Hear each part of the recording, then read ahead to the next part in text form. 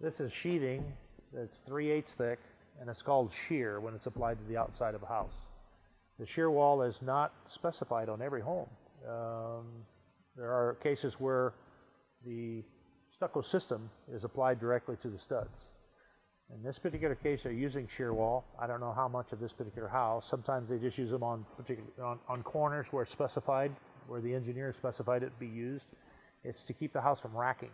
It's a twisting that takes place in a house. We even use this sometimes on the interior of a home where they need a wall to be sheared for strength, additional strength inside the wall. And it's all about engineering again. Obviously, shear wall adds to the cost of the home.